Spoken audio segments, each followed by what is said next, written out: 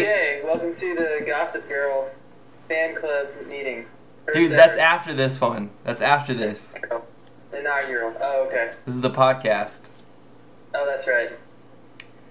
Alright, we saw Paranormal Activity 3. And... More like survived it. More like survived it. Thank God you guys are okay. Yeah. What'd you think, Matt? I thought it was the best one of the three.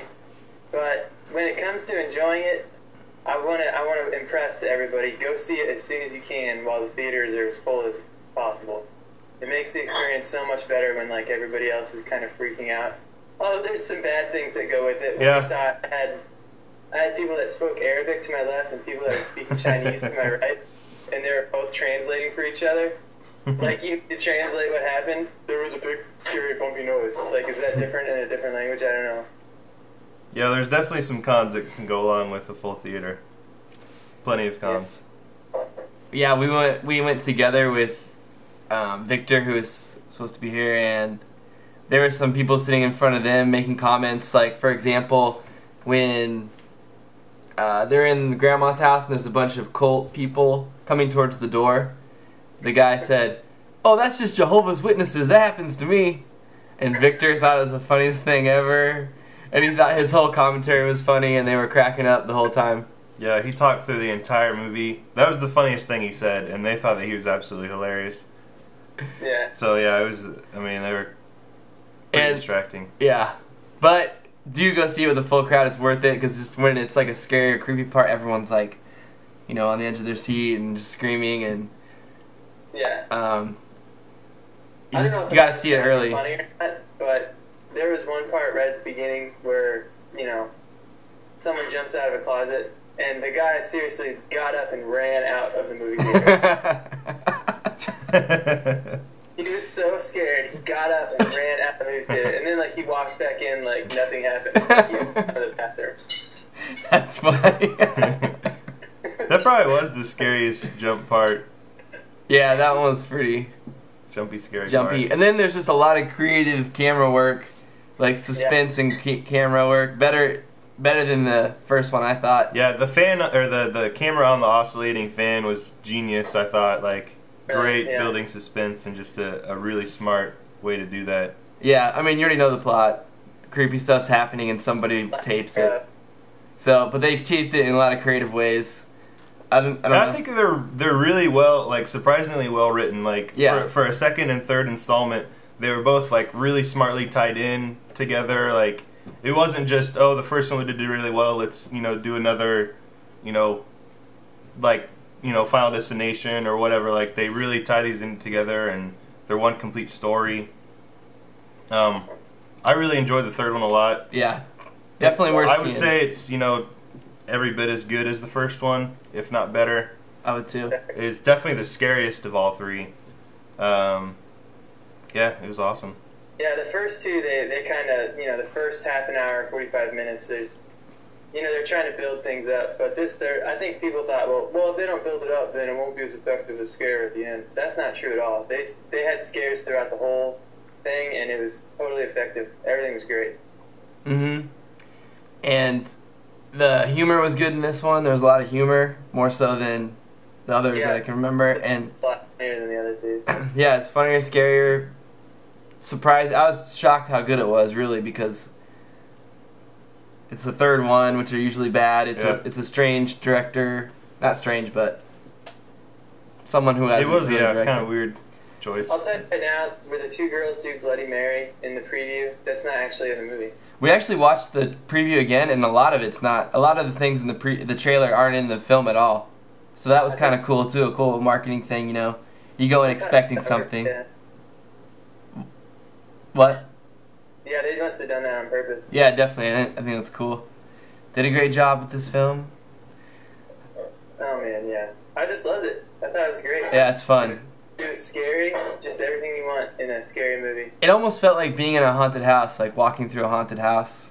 You know, like, you know, scares come in, everybody's anticipating it, but then it comes and you're still scared. And And I was with Susie, and she was sitting next to me going, "Oh Jesus, oh God, I can't." So it really felt like I was in a haunted house, because there's always someone, you know. I'm pretty sure she was crying. There might have been heard a few her crying tears. a few times. It was almost. I just had to ignore her. Sorry, I was worried about you. You should have been sitting over on the other side with the guy who was cracking jokes the whole time. Yeah. Maybe you could have laughed at it. Yeah. I didn't prepare better or worse, so. It's better than most scary Worse movies. than the first and second one. Yeah. Better. I'd say better. I think, I don't know. I think it's on par with the first. I really, really like the first and second one as well as this one. If it's better, I think it's barely better, but yeah, it's it's on par or better. I think as far as like the humor, well, than the first one. I haven't seen the second one, sorry. But the humor was good. The creative shots, like they weren't lazy at all with the suspense, They just every shot was creative and they took something their time. new. Took they their didn't time. like rush anything or put cheap scares in there. They took their time with everything. Yeah, it's awesome. There's a babysitter scene where a babysitter comes to watch the kids. I really love that one, just because the babysitter knows they're videotaping, so she's trying to stay cool. But yeah, I don't know, it's great. The one problem I had is in the other movies, it's like a little camera, or a security camera or whatever. But in this one, it's a big 80s shoulder mount camera. So this guy's, running around from demons with this big shoulder mount. It's just not as practical. Not really. Did that ever happen? I mean, they were all on tripods. So no, when he was running. One time he ran from it. No, both the guy, the whole time at the end, and I'm walking through the house. What?